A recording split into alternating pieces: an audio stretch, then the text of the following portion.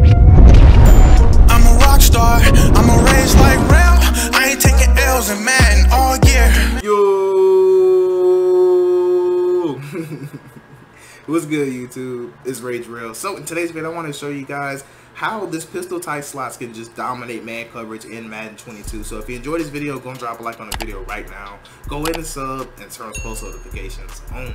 So I want to start off by saying that Merry Christmas. I hope you guys are enjoying your Christmas. I hope you're spending time with your family, and I truly appreciate you guys that are actually checking out my videos as of right now, as of the day it releases, because it just means a lot to me, man. And I love you guys for real. Like, y'all, you know, y'all are the biggest blessing I have, you know, just y'all rocking with me, you know. And I really wanted to say how much I appreciate you guys, and I hope you really are enjoying your Christmas and time with your family. But anyways, let's go on and get started. So this pistol type slots, man, it's really nice. So the playbook that we're in is a Dolphins playbook. Again, we're in a Dolphins playbook, and this formation right here, I think it's one of the best pistol type slot, not pistol type slots. I think it's one of the best pistols in Madden, and the reason why I do is for a couple reasons. I know I say it on a lot of videos that this is the best pistol because there's a lot of pistols that's really good on this game, but the reason that it is because this RPO flat wheel is honestly really good. Now, I know you guys know the RPO flat wheel by this point, but what's specific about this one is that this particular one is only found in the Dolphins playbook. So like the pistol type slots, the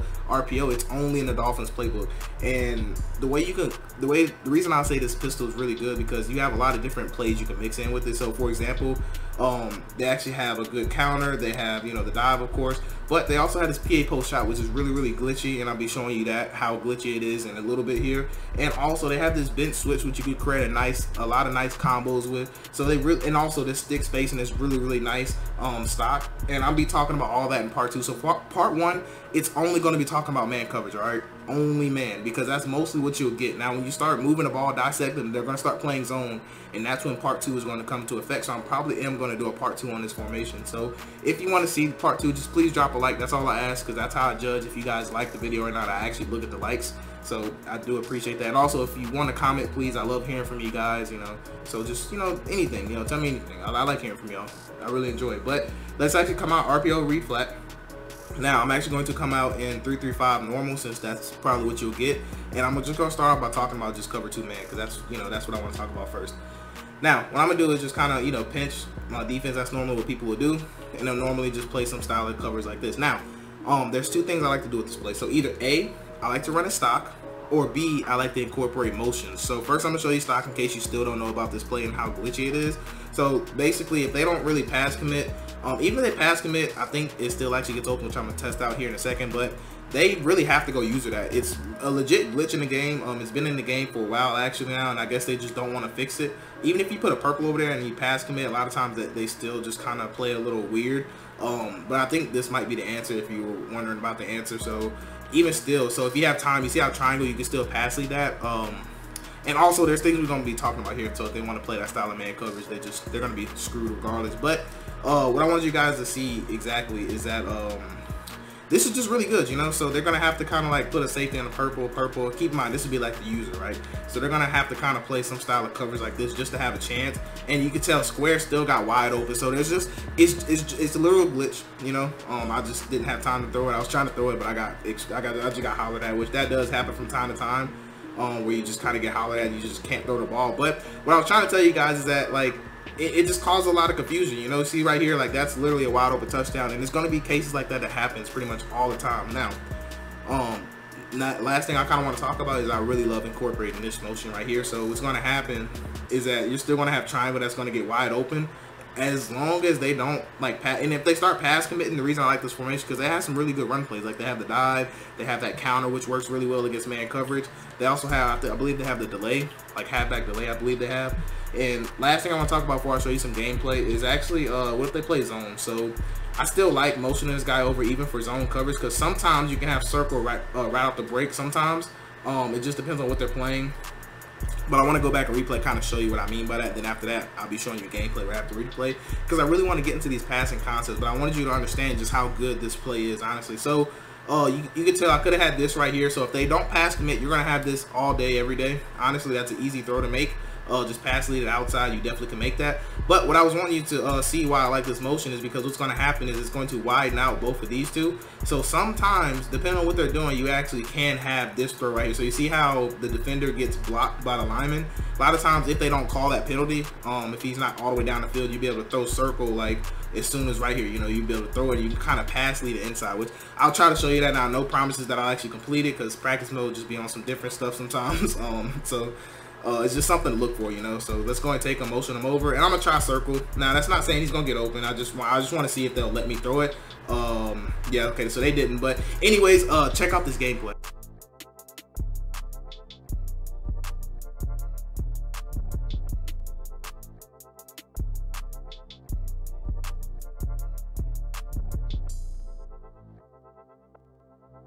So the play I really want to talk about now is going to be this PA post shot. Now this play is absolutely money versus pretty much everything. Honestly, it's really an everything beater. Now not for one play touchdown for everything, but it can beat a lot of coverages. And I really might dive into this specific play and then a couple more other plays on a part 2. But for this one, I only want to talk about man coverage. So what you want to do, it all depends on what they're doing, how they're dropping the purples, who you have in this spot, who you have in this spot, and who you have in this spot right here. But as a basic setup, what I love to do is take triangle, put them on a slant. Then I like to take X. I like to put him on either an option route, or I like to put him on a curl route.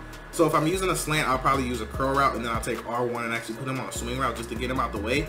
And now with this setup right here, you really just want to look for your first read is always going to be the slant, and then second read is going to be here, and then your third read is going to be here, right? So the reason I like this setup, I should say too, you can what happened here? Hold on. Okay, there we go. I actually motioned the wrong one. So the reason I like this setup is because you actually can glitch out this half right here. You can actually potentially have a one-play touchdown, but if you want to glitch him out, you should just take X actually and just put him on a you can put him on a check and release. I like those two. And we got a nice little slant flat combo, and then we have a nice little high-low with the deeper crosser route, and we have, you know, the swing route that's going to pull down zones. So if you want to actually glitch out that deep half, then kind of watch that deep half, right? So you see how he moves and he shuffles his feet in. That's exactly what we're looking for. Now right there, I would actually suggest you put your best receiver right there. So whoever that is, so if that's a Julio, if that's a Tyreek, if that's a Devontae Adams, if that's, you know, I don't know, Odell, you know, put him right here, because what's going to happen is this slant is actually going to move this deep half safety. So you notice the deep half, he's going to start shuffling out towards this slant, and you can tell what's happening right here. This crosser is actually going to keep this safety right in the middle, right? So what you can tell is that we have this wide open gap right here that we'll be able to hit as long as he is better than him. As long as he's better than him, you'll be able to complete that for a one-play touchdown if, you know, if you have the time in the pocket, of course. Now, the good thing about this concept is that slants, of course, we know is going to get open. Now, the good thing about this slant is that, look, he's actually off the ball. So what does that mean? It means he can't get pressed off the line. So he's going to be able to have a free release. You see that? So you notice how, you know, Elijah Moore, he gets pressed.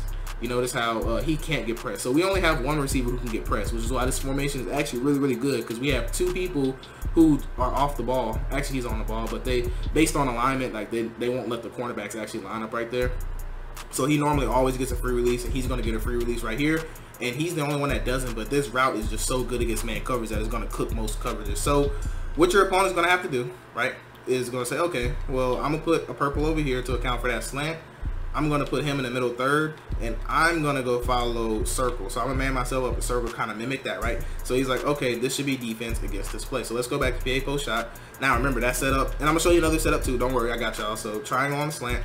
I like to put X either on the out, or I'll put them on the check and release if I think they might be blitzing me. If I'm not sure if they've been heavy blitzing me, I may do that, and I'll take R1 and put them on a swing route, or you can leave the play action. It's up to you. Sometimes I do like to leave the play action to suck the user down, and then also you want to go ahead and motion that guy out. And also I have a couple other setups I do want to give you as well. So let me just go ahead and show you that. So what I wanted to show you this for is because watch that deep half, because I mean middle third. So you can actually throw it right past that middle third, and if your receiver is better than that cornerback, then basically it's a foot race at that point, and you could potentially bomb, you know, a middle third safety, which is, you know, it's really crazy that it's easy to bomb middle thirds on this game, so it's almost useless to even put them.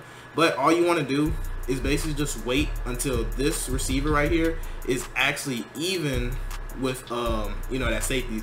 So you want to wait till right before he crosses his face. So you see how he's about to cross his face and I'm throwing the ball, because you want to throw him open, because in Madden for some reason they just automatically make the safety go behind the receiver. So kind of watch. So you see how he's right here and he's going to kind of, you know, glitch a little bit, and that's going to give us that freedom and that room to throw this ball all the way out there. So like I said, this setup is just really, really great, because it's going to bust a lot of coverage. It's going to make them playing man coverage hard. So now keep in mind, between this play and PA post shot, you're going to really stress the opponent. Like, they're really going to have a hard time trying to guard you. Why? Because we can motion this guy out if we want to, you know, and it looks just like, you know, this play right here, you know, the looks just like this play, you know, because you can still do the same motion. So that's why I said that this little mini scheme is actually really, really overrated, honestly. So another setup that I do like too is if they start trying to play like a double purple and it's really giving me problems, like the user's just really good and, you know, they're just really giving me problems, they're shading over the top, and it's just, they're making life hard, right? So what I like to do is just take X, I'll take him, put him on a curl. I normally take R1 and I actually put him on an option route, right? Or sometimes I'll take X and do a double option route. Now that's only if like the ball is on the other hash and actually the running back goes to the other side. But if he's not, then I'll take him, put him on a swing route, and either A, I'll do it like this, or B, I'll take him, put him on a curl. So you might be thinking, well, why would you do that? So what's going to happen is a lot of times people are going to zone drop that purple out there to account for that backside slant. So this one right here, they're going to drop this purple right here to account for your backside slant that you're running. So when I notice that, what I'll do is I'll actually just put X on an option route, and what's going to happen is that purple's going to get pulled down by the option route. That's going to open up this throw right here. So hopefully I have time in the pocket to be able to show you guys who's that getting an instant shed. I didn't have time to throw it, but I'm actually going to run it one more time. I'm going to spy that guy and throw it. But essentially what you're going to be looking for is that middle player. So is this guy right here better than the DB? If he is, then this throw right here is definitely very realistic. You could easily make this throw, especially if they're shading over the top. You have to pass this ball down, and you have to hit a possession catch. So I'll be able to show you that here in a second, actually. So let me just kind of run it, simulate what you'll see. So you start getting this kind of coverage shell a lot. Now, keep in mind, if you're getting this kind of coverage shell too, then this right here will actually be open 100%. I'm not gonna say 100 because it's Madden, but 90. This throw right here would be open 90%. But let's say you wanted to switch it up, right? So what I'll do, put him on an option route, take my running back, put him on a swing route, and let's just pretend that, like I said, he is just, you know, the user doesn't zone drop correctly. They're trying to account for the slant. You don't run the slant. And then just look, even though Stokes is faster than him, sometimes you can still make that play. Like I said, you just need a good receiver right there. That's honestly it. So be very careful. That's not an automatic man beater route. It's just if you have a good receiver or a faster receiver than that DB, then it's a really good route. But with a good throw, it still can get open, if that makes sense. So let's go back to PA post shot. Now, another thing I like to do is actually take X. Like I said, I like to put him on a curl, then I'll take R1 and I'll actually put him on a out, or I put him on a swing to the two receiver side. Now from here, what I like to do is actually go ahead and motion my receiver out. So what's going to happen is it's going to make that route ran a lot longer. So if you have a speedster right here, he's going to be able to outrun that DB. So that's why you actually want to motion him out. And then also it's going to actually incorporate into part 2. So there's a lot of motions with this offense. And from here, I'll probably take triangle, put him on a slant. And really what you're looking for with this setup, you're looking to hit that curl route every single time, because what's going to happen is they're going to be shading over the top in their man coverage, and anytime that you shade over the top in man coverage, curl routes are just going to be open. Now I'm going to throw that curl really late, of course. Of course, I'm going to go into replay, talk about it though, then that's pretty much going to be the video. So let's go and hop into the replay, because every time I try to throw something, I always get screamed at. But anyways, actually before I do that, after I show this replay, I'm actually going to show you gameplay, and that's going to be the video. So after the gameplay, that's the video. So yeah. Just want to make sure I get that out there. So what's going to happen is that purple is going to drop for that slant, and then you'll be able to throw this. You'll have this pretty much every single time. So kind of watch. So you notice how he is behind him. That's because he's shaded over the top, and he's doing that. You'll have this throw. You just want to lowball it. As soon as he come out of the break, lowball it, right? Now, if they have a spy, what you'll do is on the snap of the ball, you'll just move this way, and that's going to move that spy. You see how I move? And then you'll be able to lowball that pass. You know, it'll be just like that. And then also what I said is that this route up here up top is just really, really good in aspect. And then watch how he kind of, you know, runs his route a lot longer, so it's an easier throw basically, because you're working with the sideline, if that makes sense. But yeah, anyways, I believe that's everything though. I do hope you enjoyed this video. Make sure you check out this gameplay at the end. But anyways, I'm Rage Real, and I'm out.